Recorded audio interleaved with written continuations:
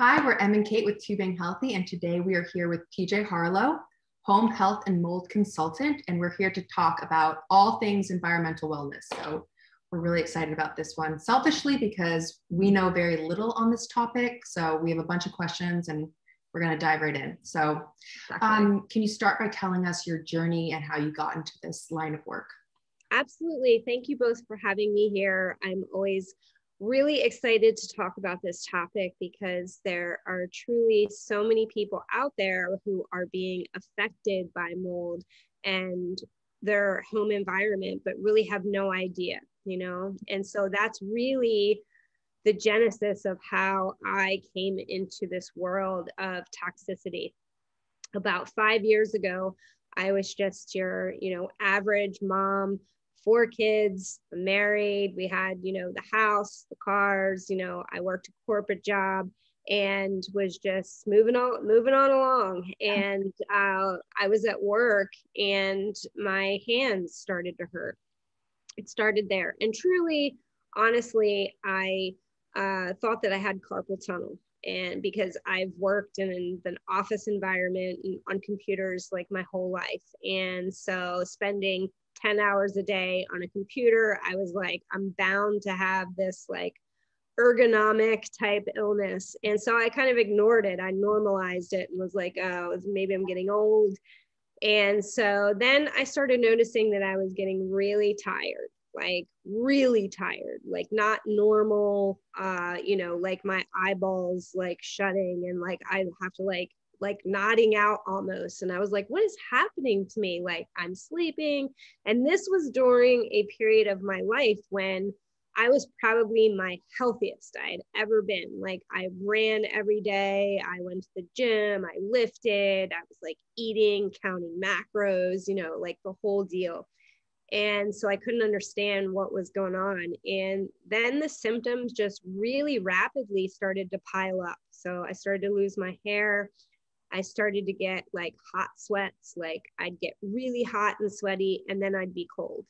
And I'd get really hot and sweaty and then I'd be cold. I started having nightmares. Then my joints started to hurt. And that was the point where I was like, okay, I think I really need to go to my doctor. So I went to my doctor and did all kinds of lab tests and you name it, we did it. And they all came back normal. And so I continued to kind of try to figure out what was this enigma. And they thought I had rheumatoid arthritis. They thought I had MS. We went down this whole kind of rabbit hole and continued to, everything was fine. It even got to the point where I started to get gaslit because, they can't find anything on your labs. It's all in your mind. So I assure you it was not in my mind. And I hear that similar story from a lot of women that I work with. Talk about it all the time. Yeah. So finally, I guess it was about 6 months later, I got a diagnosis of fibromyalgia. And that wasn't really sitting with me because there was no true root to that, like, but why? And so I was even exploring like previous trauma that I had had. And, even though I had done years of therapy and couldn't understand why was this happening now. And finally, about a year later, and oh yeah, I forgot, don't want to miss out my family. They started to get sick, but nobody had the same symptoms. Like all of our symptoms were different. They weren't all at the same intensity. The kids were getting sick, nosebleeds, bedwetting, kind of like separation anxiety, like stuff that you'd almost normalize it. We normalize all these things. And this is the problem. And my husband was saying, oh, I'm just getting old, I'm working too hard. That's why my shoulder hurts. And so finally we found mold in the house, and it was totally by accident. And while we were really relieved and we knew instantly, like, this is it, this is the cause, like, it didn't make the journey much easier. In fact, it made it much harder because from the very beginning, it was so evident to us that there was just a lack of expertise, a lack of educated professionals, just no resources in both fields, whether it was in the health and wellness or whether it was in the mold industry. Nobody knew any information about mold toxicity. And if they did, they would do the same thing. Oh, that's a quack illness. That doesn't exist, or that's not real, that, you know, that whole kind of deal. And so it was very isolating from the, you know, the whole entire experience was really led up from the most isolating experience to truly the darkest time of my life. I'll be honest, you know, it was really, really dark at that time because we ended up finding out our home was so toxic that we couldn't bring any of our stuff with us. We had to walk away. Like it literally went from one day, this is your home, to the next day, you're like suited up in gear and, you know, goggles and masks. And it's like a toxic wasteland. And so to experience that, you know, was traumatic. It truly was. It was really traumatic for my entire family. And I'm so blessed that my husband was supportive, because a lot of women and families, they don't have partners that, you know, believe in them and believe that they're symptoms. They almost kind of believe the narrative that this is all mental and they're making it up. And so I know I'm taking a while to tell this story. No, I'm getting there. Yeah, that's so important to hear. And so we ended up having to move in with my mother-in-law. It was, I'm so grateful for her, you know, allowing our whole family to move into her tiny house, because it really wasn't optimal for her. And I was really sick, you guys. I was really sick. Like at that point, my cognitive skills were so poor. I couldn't work. I couldn't walk. I couldn't talk without stuttering. I couldn't drink out of a cup without choking. And I was just so toxically overloaded with these mycotoxins. We had Stachybotrys in our house, which is black mold, and they produce mycotoxins called trichothecenes, and they are really, really severely toxic to human health. And like it was really bad. And my husband was working and taking care of me and the kids at the same time after losing all of our stuff, and nobody believed us. It was awful. It was awful. And that pain truly was the driver when I started to realize that other people were experiencing this. It was still very underground at that point. That was like, you know, I kind of got the seed, you know, that was incepted there. Like, if I ever get out of this situation, I want to help people through this. And so I spent the next few years healing. I learned that I had Lyme disease too. And, you know, it's usually never just one thing. And by the time I was ready to go back to work, I just, I couldn't do it. I knew too much now, you know? And so I decided to go back to school, even though it wasn't the most like financially best decision, since we had just like incurred the most losses we ever did in our whole life. But my husband was just so supportive, and he really believed in me and my vision of what I wanted to create and do for people. And so I became a health coach practitioner and opened PJ Harlow Wellness. And from the very gate, I was wanting to work in that very small niche of helping people with mold. And I started helping people with health and just, you know, teaching people how to detox and, you know, how mold affects the body. And one of the foundations of that is that you can't heal when you're in mold or when you're in a poor environment. And most of my clients were just so overwhelmed with this topic. It was, you know, from trying to find inspectors to trying to find a good remediator. How do you get rid of mold? How do you get rid of mycotoxins? What do you do with your stuff? You know, how do you prevent it? You know, how do I test? And we were spending so much time on these topics that one of my clients was like, PJ, you know, you should really start offering this as like kind of like a coaching topic. And I was like, really? Do you think people would want to do that? And so I did.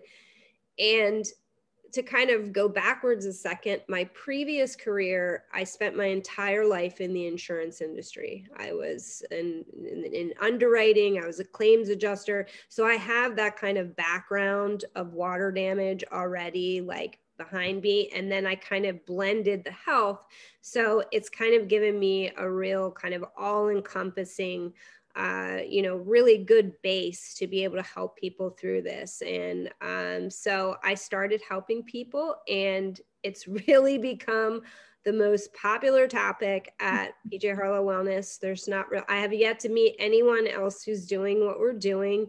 And I'm pretty proud of that. I feel like we're really kind of setting kind of the path, or really, can't think of the right word, but really trying to be on the forefront of trying to change ideas and concepts around this topic, because there's so much disinformation and improper, kind of just practices happening. And so we were really founded on truth and providing people with the proper way to do things so they don't have to do it again, and really supporting people through navigating this, because it's hard. So that's how I got where I am today. It's like what you said, that you were like getting, gaslit, that people didn't even give much credit to that it was a real thing. So that's an incredible story. Yeah, thank you for sharing that with us. That's really, so when you say journey, you found the mold, was it just kind of happenstance that you stumbled upon it? Like, were you looking for it? No, my husband actually came home from work and he had a bad day. And he's I'm 5'1", you probably can't tell, but he's like 6'2". And so we're always changing the shower head back and forth. I bring it down, he pushes it up, because we're our height difference. And I think he hit it like a little bit too hard, because he was just like grumpy, like, I had a bad day. And he hit it up to like push it up. And when he did, it popped off of the kind of the pipe sticking out, and a bunch of water went into the wall. And on that opposite side of the wall was our kitchen. And all this water came gushing under our appliances. And so when he came out, we pulled everything out, and that was like all of our cabinets and our stove and everything. We pulled everything out because you don't normally go back there. We never did. And when we pulled all that out, there was all this black, and the drywall was so wet you could stick your finger through it. And I was like, that wasn't from that. Like, that was like 3 seconds of water. And so when we kind of really went behind all the cabinetry, there was like a gap about this big. And the whole wall was it was all black in there. And so we ended up finding out that our entire crawl space, the subflooring, all the mold was in our walls. So we didn't see anything. We didn't smell anything. It was just kind of pumping through our HVAC system, literally poisoning us slowly in our own home. And then the sicker I got, the more I stayed home, and the sicker and sicker and sicker I became. And so it's a very common theme that I see. Wow. It's funny because our next question was that, it's that belief that if you don't see any mold, there is none, but that's very much not the case. Yeah. There's a lot of kind of misconceptions about, mold being in a home. I kind of do this like little break the myth thing sometimes on my Instagram. And one of the kind of myths is that mold only grows in like old decrepit homes or something. And that's completely untrue. I see mold in brand new homes all the time, because we leave the way that we have our building practices, we leave our materials. Mold likes wood, mold likes drywall. We build our homes out of kind of glorified paper, and, we build them so tight that, there's certain areas that need to be ventilated and certain areas that need to be conditioned and dehumidified. And so if you've got mold all over the kind of frame of your house, and then most construction people are, you know, in the construction world, it's not necessarily anybody's fault, but the idea is that mold is no big deal. It's just lumber mold. It's just that mold is dormant, you know, that's the kind of things that you hear. And so they'll build a home with soaking wet wood and then put up all the drywall, install your, you know, the lungs of your home, your HVAC system. You'll buy a brand new home and move in, and the family starts getting sick and they don't know why. And you wouldn't see anything. I mean, I've seen mansions, beautiful mansions that are full of mold. And so you can have, that's kind of, and I keep mentioning the HVAC system, that's one of kind of the really notable places that we find mold is in those systems. So is in the walls the most kind of typical place that it's crawl spaces, okay, walls, and HVAC systems and attics. Those spaces that we don't spend a lot of time in, especially crawl spaces and basements, you know, and even attics as well. We take HVAC systems, which literally, I keep saying, they're the lungs of the home. This is where you get your air from. And we shove these systems into these spaces because we want the real estate, you know, we want the prime real estate for our living rooms, and we don't want to look at these ugly big machines, you know, but that is part of the problem, is where we put these things. It's like, I had a client last week and I was trying to explain to them, like, you put a machine that's built to cool your home in an attic that is going to get in upwards of 150 degrees in the summertime, right?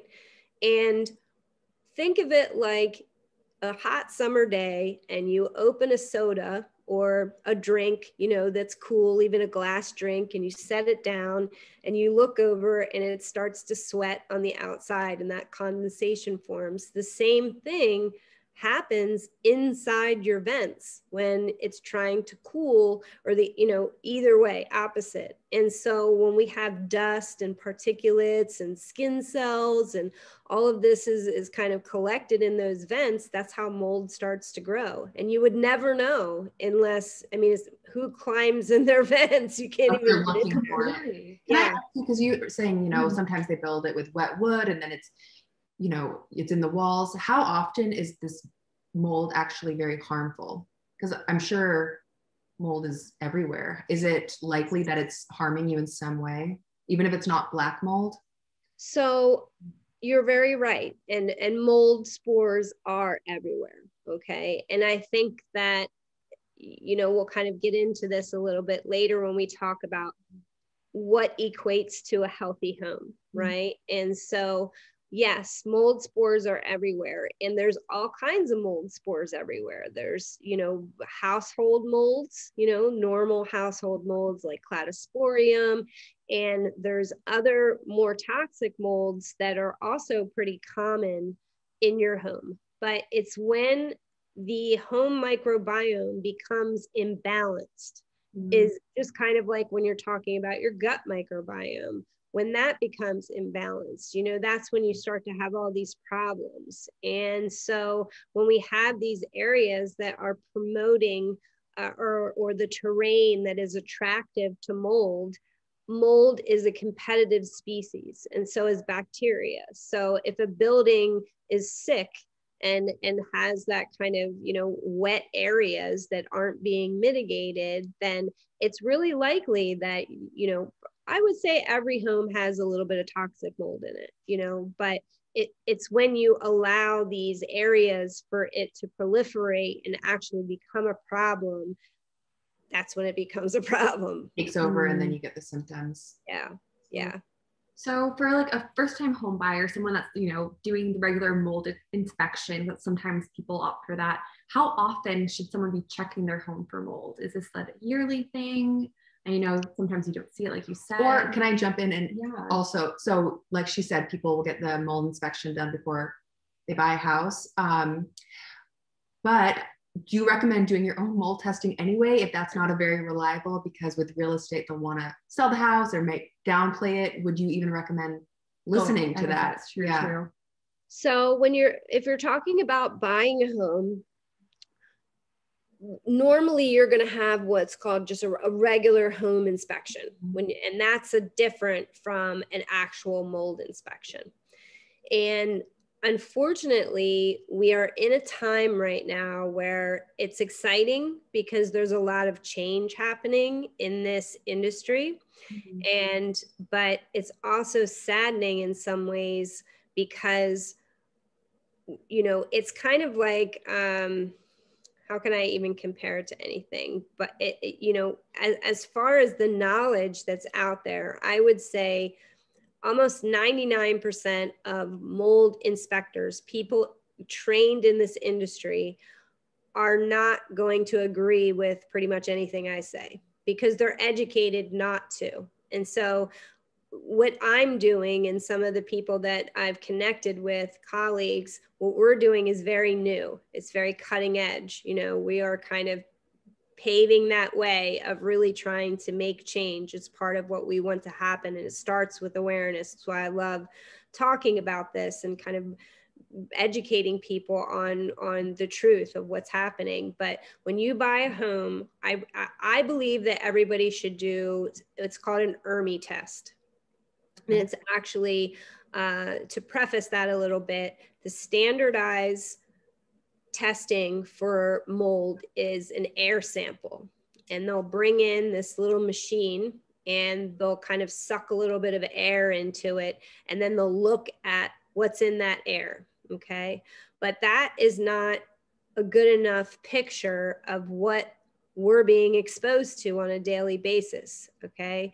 But if you look at the dust, okay, we're looking at the DNA of mold spores in the dust. Mold uses dust as like an Uber, like a taxi. It uses it, it latches onto it, and that's how it kind of moves around your house. And so we're able to kind of look into the dust and get a good idea. We kind of have a baseline of what's normal, and then we can see what species are elevated in that kind of control there, that test. And so I really think not even just environmentally sensitive people, but I think that everyone should really do this kind of a test. I can't tell you how many clients I've worked with that have purchased new homes, even if it's not necessarily new, like just built new, but just a new home for them.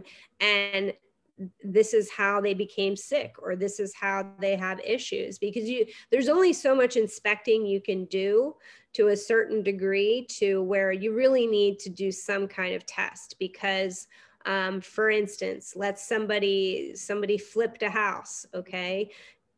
All that kind of visual evidence is gone now. So it's going to look great, but if you test the dust, then you're going to be able to see something that you might not be able to see visually by inspecting. Does that make sense? Yeah, it really, so you would say that's just like the standard thing you'd recommend. Yeah. That basically everyone do. And how often should someone be inspected? You do the initial inspection, and if you're in the clear, how often does someone need to be checking their house for mold?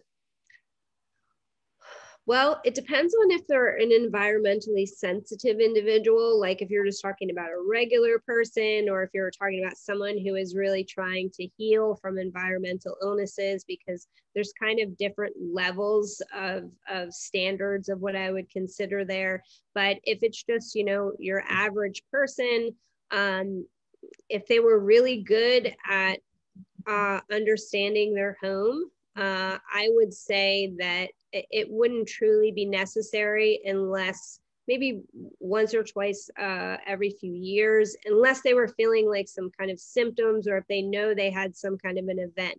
I'm really big on understanding your house first and foremost, because it's not something that we're taught. People buy houses all the time, but they don't understand the mechanics of their air handler, their HVAC system, their condenser, their sump pump. They don't understand, that how that these things should be cared for. And, there's just not enough education about how things should be mitigated properly. But if you do, and this is part of what we do at PJ Harlow Wellness, is we teach people how to inspect your own homes, how to care for them, how to eliminate a lot of these risks, or at least kind of, I'm also really big on not falling into the perfection trap, because there's no perfect way to do things, and to really kind of think of more of it as a concept of diluting the amount of toxicity we're exposed to. You know, it's crazy when you say how much it can affect. It's our air that we're breathing. We're in our homes, you know, most of the time, and that there's so little attention paid to it. When it can have such a detrimental effect on health, it is wild. And you know, more attention isn't kind of focused on this. Yeah. So what would you say are kind of some basic practices for a newbie to implement to keep their home healthy? So they did the mold test. Now, like, what can we do to keep our home working smoothly like that? Sure. It's kind of gross, but first and foremost, head into your bathroom and clean your drains. I make really disgusting videos on Instagram about cleaning drains, but I do them purposely to show people, like, for instance, there's an overflow hole in your sink. And if you're looking at your bathroom sink, it's usually the hole that's like right by your stomach, that when you're brushing your teeth, you hang over it. People don't know that you're supposed to clean that hole.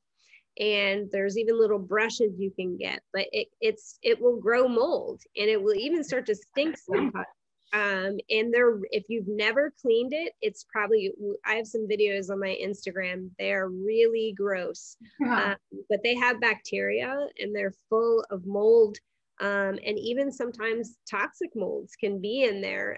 Similarly to that, your shower drain, if you have just like a regular standing shower and you can pop the little, drain in the middle off, those get clogged up with hair, with bacteria. I mean, wear PPE, you should be wearing gloves, a mask.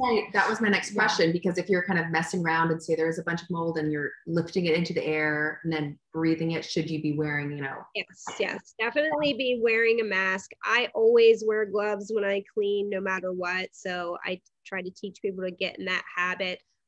Even though I don't use any kind of toxic chemicals when I'm cleaning, it's just a good idea to protect yourself and kind of it's a habit, but I would clean those and kind of, you want to kind of find foundationally clean. And so I'm also really big on, there's a difference between kind of foundationally setting up everything or decontaminating, even if it's a minor kind of practice, and then sustaining that balance, that microbiome in your home. So I think that people need to change their cleaning habits too.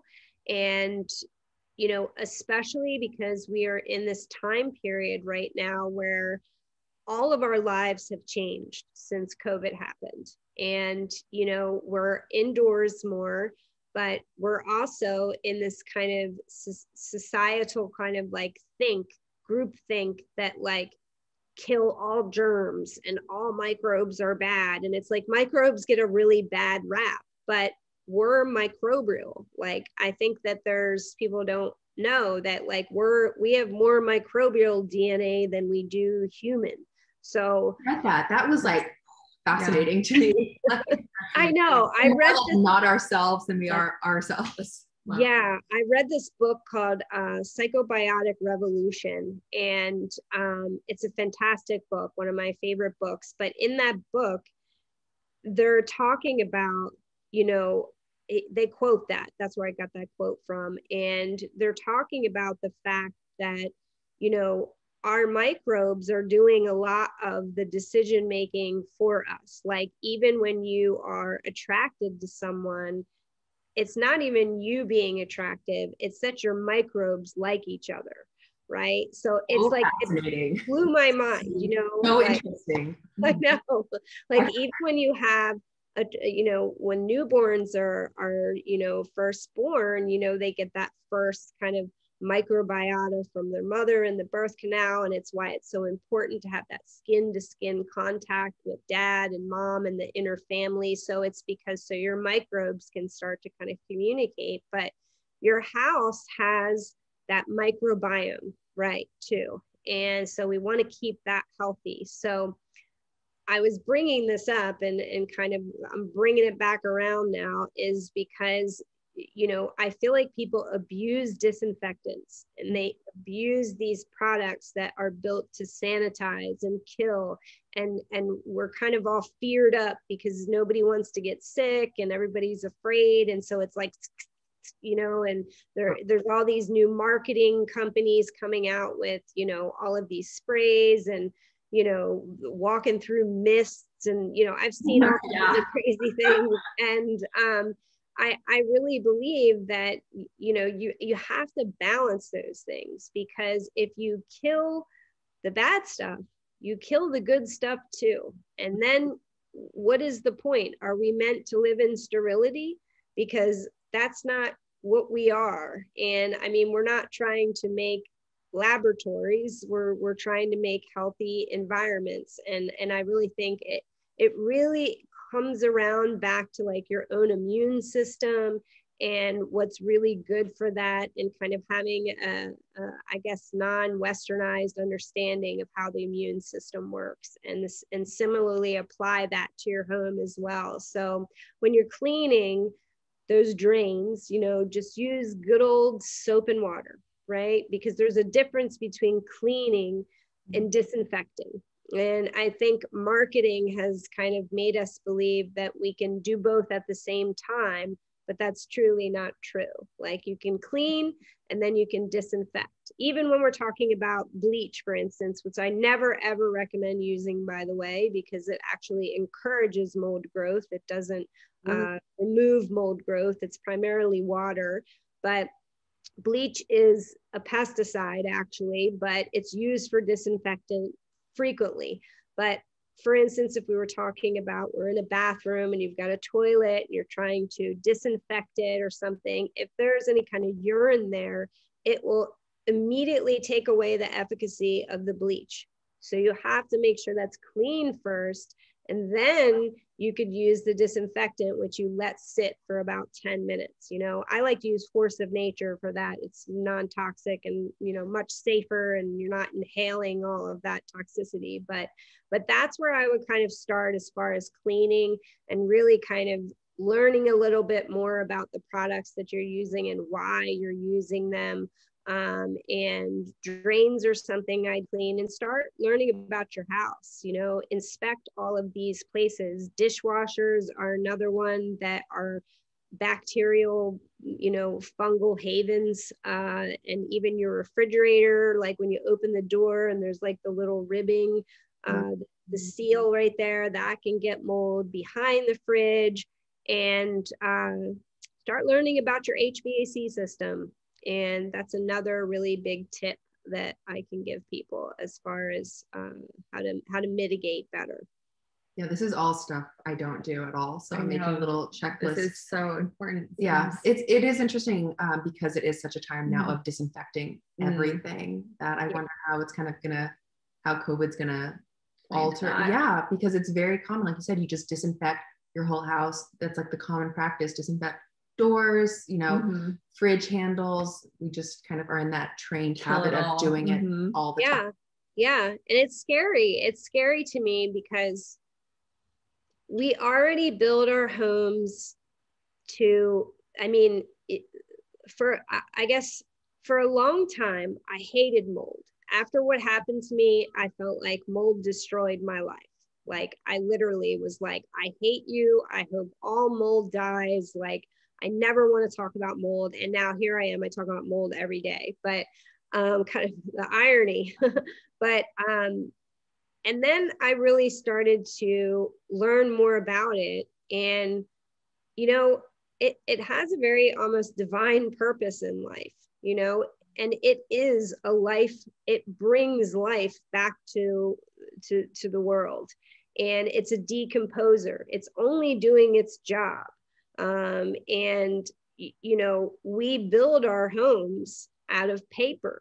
And so when we have all of this moisture and we're not controlling it, I mean, that's the key right there, is you have to control the moisture in your house and make sure that there's not leaks and there's not areas for it to grow, because if you allow it, it will grow.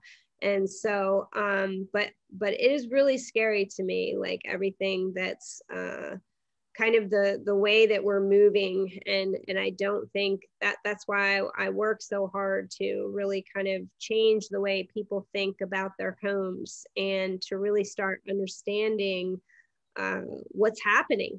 Oh, absolutely. That seems like that would be the, kind of the common, I would want that to be the common thing when you're buying a house or your agent is taking you to a house, to kind of have that part of a, decision making, and kind of absolutely not just like what color, the kitchen is, but like the stuff behind that seems like the more important way to go about it. So this is really interesting. I know you said too that you started getting sick and then your kids started getting sick. So mold does affect everybody differently or more severely to some, because one of my good friends, she was working as a lawyer in an office building, and she got really, really sick. And they found out they had black mold in the building, and they cleared it all out, and she still can't go back because she's so sensitive to it. Is that just her, or do some people react stronger to the symptoms of mold and some do a better job? Or so there's a couple different factors there. So there's the theory of toxic load. And when we talk about toxic load, I'll give you an example. So imagine everybody is walking around with a little bubble on their head, and over top of my bubble, it says 89%, and it's a percentage, right? And technically I'm a bucket, and this is my fullness is the little percentage. And I'm 89%, and I'm 89% because in my life, I've lived in multiple moldy homes. I had mercury amalgams put in my mouth when I was young. I've gotten bitten by multiple ticks. I have Lyme disease. I've experienced a lot of trauma in my younger years, been in some really bad relationships and gone through a lot of stuff and had just a lot of bad things happen to me in my life. So that affects the body as well. And so all of these things kind of contribute to the amount of toxicity in your body. And so in addition to that, then you throw in genes, right? So I have a couple gene markers that make my body a little bit more sensitive to mold, not necessarily in an allergenic way, but more so my body struggles to remove toxins out properly. And so there's a lot of people who have specific like haplotypes and genes that make that kind of epigenetically, it can turn on. And so for me, I was the canary, as they say, the canary in the coal mine. So I got sick very quickly because my percentage was high when I moved into the really toxic house. My husband, on the other hand, grew up in England, and he didn't have fillings. He didn't have all of these different exposures to toxins and things. So he was at probably like 40% when he moved in. So mold and mycotoxins, it's the mycotoxins that actually are poisoning you, which they're like the equivalent of like how a snake has venom, right? They're not alive per se, they're a toxin, but they're literally poisoning you. And so the mold will sporulate mycotoxins in an attempt to protect itself. It does that when it feels threatened. When mold is in a house, it's a competitive environment, and they're competing against other molds and other bacteria. They all want to be king of the castle. And so that's kind of like their built-in defense system. And so we inhale those toxins in the spores, or spores can break into little fragments. And so depending on what the level of the exposure is, including all of those other factors, will determine how sick a person can get. And so that's why it affects everybody completely differently, but eventually it will affect everyone who lives in the home if they're there long enough. It's just their levels of overall toxicity are different, and they might, one other thing is that when you look at it, like the level of toxins you're taking in and your ability and the fastness of how quickly you move them out of the body. So for someone like me, I get stuck in a state of accumulation where I'm not excreting, I'm just accumulating, and then it's like, I can't function. And so, so those are all kind of it's a little complex, but I hope I explained it. It actually reminds me, because we both have this condition called mast cell activation disorder, and we can't break down histamine properly. So we often describe it, and it really reminded me when you're like, I'm at 89%, because our doctor, the way he explained it to us was, everyone has a problem when you fill up your bucket, and you're fine if your bucket's not overflowing. Yeah. As soon as your bucket overflows, that's a problem. So if you've had a lot of histamine and it's overflowing, that's when. Absolutely. I was thinking the same thing. So you do have mold exposure. I know you were saying it took you years. Is it the same type of thing where it changes person to person for how long it takes to detox? And can you fully recover once you have had extreme mold exposure like that? You can. I don't want anybody to feel like, it's not possible. Usually most people have more than just mold.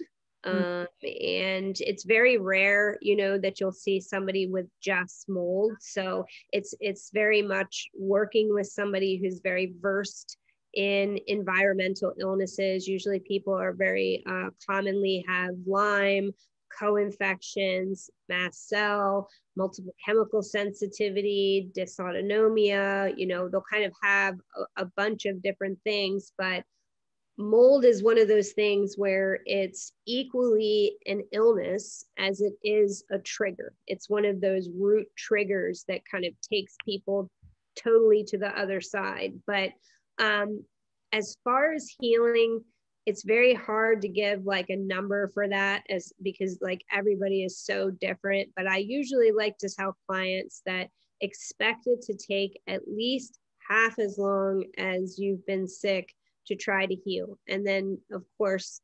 there's a lot of obstacles with healing that I see, and you guys probably see this too. I see lots of people who have kind of like a shiny object type syndrome where, they can't stick to a regimen. And it's kind of like, we're all on social media and you see like, ooh, that's helping her. That's my answer. Or, oh, wait, that.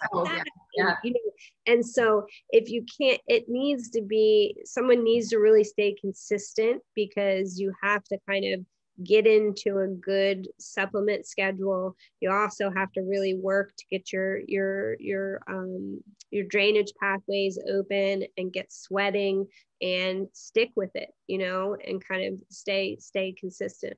Can you talk to me a little about the detoxing process? Detoxing in general is just always a very interesting Sure. to me. So you mentioned sweating. I imagine like an infrared sauna type thing. What else would be like a great practice if you're, you feel like you had mold exposure, or you confirmed you had mold exposure, you want to detox? What would be kind of the best route to take with that? Absolutely. First and foremost, you need to be out of mold, but I do want to touch on that. There are many people out there who just can't, like I get it. Not everybody has the money to do remediation. It's not cheap. It's very expensive.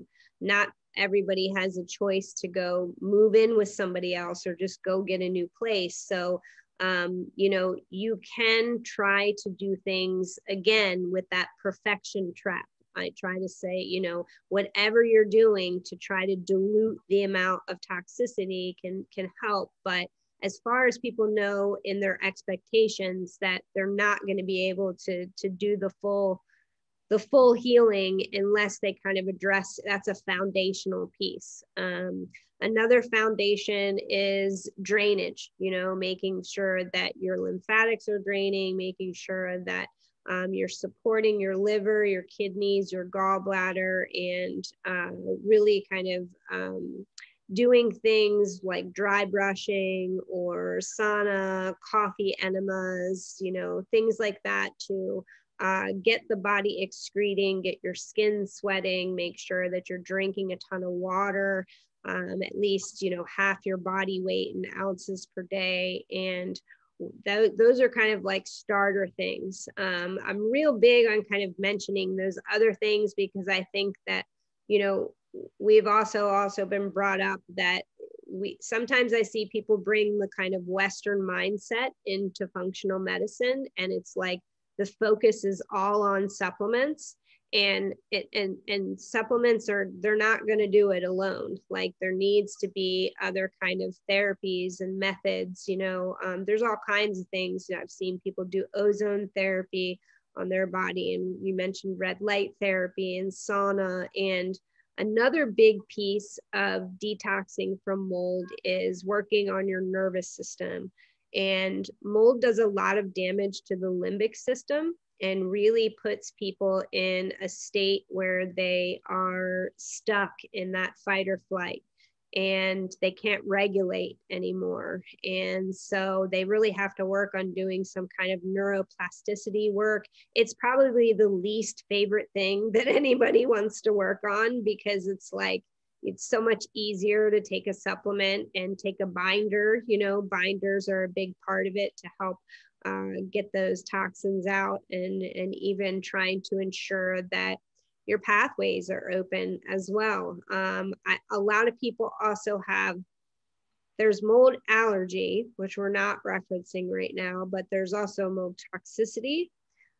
There's also CIRS, which is a chronic inflammatory response syndrome that many people also have. It's like an inflammatory cytokine storm that happens. And then there's also mold colonization, where you can actually get mold that colonizes in your gut and in your nasal cavity. And so depending on who you're working with and what level of mold that you have, then there's different ways that you need to really be kind of strategizing to detox the right way. But I'm a firm believer in all the, go ahead. Oh, I'm sorry. And for each thing that you just mentioned, there's tests to find out kind of how you're more affected by that. Okay. So yes. Figure out how the mold's affecting you and then target it in a more precise way.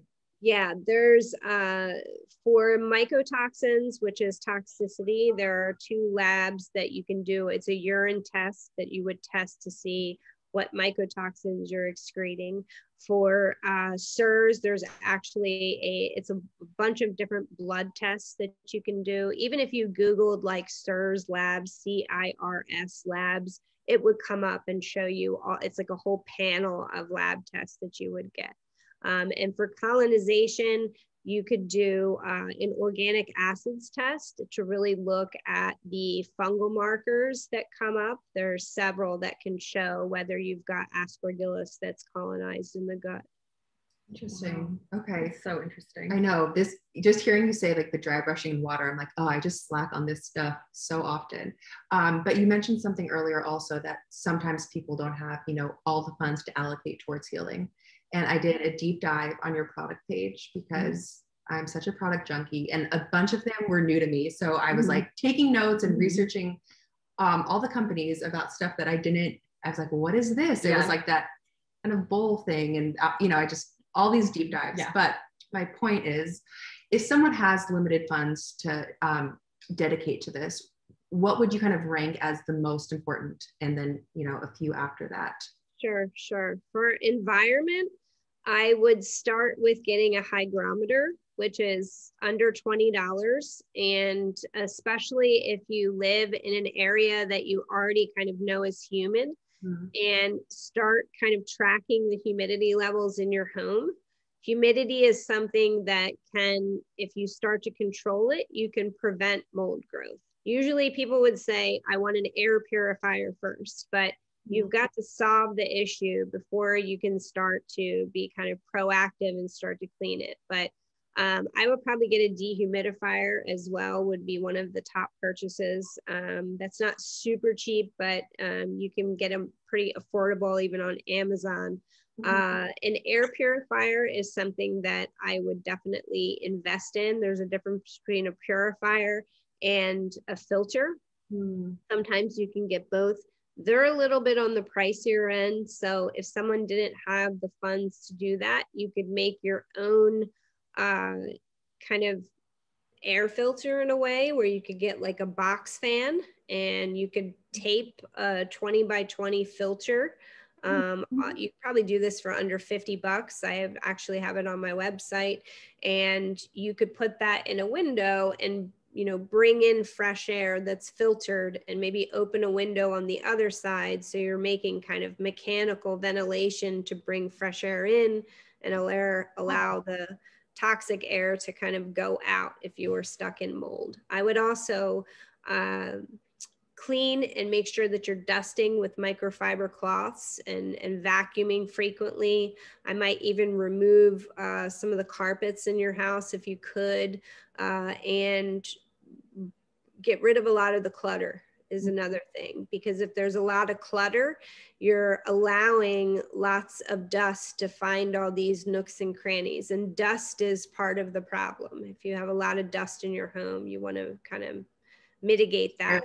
Yeah, it's Ubering it round. No, I know that is my visual thing of that. That's great. Yeah. It seems like very doable steps to kind of start that process. Yeah. There's also some cleaner products too that I like. I try to keep it pretty simple. I really like Branch Basics. That works. Yeah, we saw that. And I was like, okay, we're on the right track. Yes. Yeah. I like Branch Basics to, you know, kind of be my cleaner, or even just simple dish soap and water. I love Force of Nature. That's another one of my products. And there's a couple actual, Microbalance Health makes and Remedy as well make two kind of products that you could maybe spray in your shower, you know, once every 2 weeks or something, just to kind of be a preventative as well.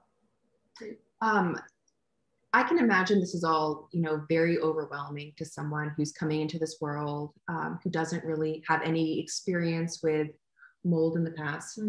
What would you say to people who kind of don't even want to open this can of worms?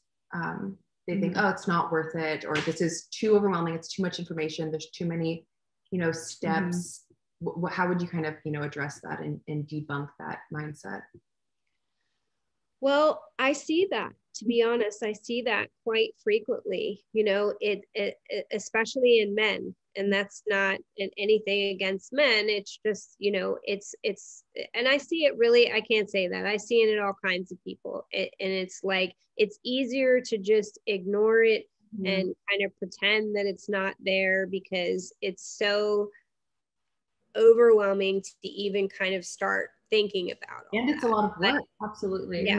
Yes. But this is kind of why, a big kind of reason why I do what I do, because I've worked really hard to break all this down into very tangible steps for people. So we help guide them through this process, so it's not so overwhelming, because it truly is. There's so much to learn and unpack with this that people just don't have the time. They don't have, and I one of the things I love about this kind of broader community, the health and wellness community, is that everybody wants to do everything the right way, right? We don't want to do things the wrong way. We want to do things the right way. And we sit down and we research and we go, you know, we dive into these rabbit holes and start learning about all these topics. But mold is one of those things that it's so big that, you know, it really needs to be handled. But work with someone like myself. I'm not trying to, you know, say, come work with me, but really, you know, it's necessary. And, we can get through this together. So you don't have to try to, I'm here to give you the cliff notes, like I'm here so you don't have to spend 3 years learning about this topic so you can figure out how to get a proper mold inspector, so you can save money, so you're not stressed out, so you can trust that when I say, no, don't worry about that, then you can go, okay, she knows that that's right, You did the legwork. Yeah. So you learned it all. Yeah. So, but as far as, even just approaching the topic, especially if you're having symptoms, and even if you're not, you don't want to have symptoms, because I've met people from both camps, people who aren't sick and people who are, totally so sick that they can't function. And, to both, it's like, you're not going to get better and you're not going to get better either. Like and it's necessary. It's foundational. So it's so important, especially if you have children, and your house is like, it's everything. And look how much time we spend in our homes now. I mean, I don't even leave the house sometimes. All the time. I work here.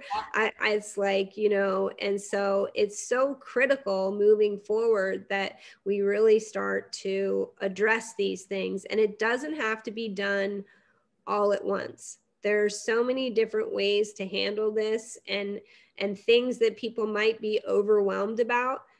It's just, they might not even realize that there's many different solutions to be able to handle that. And there's so many different things that we can do that we'll figure out a way. We'll get through it. Like, it's possible.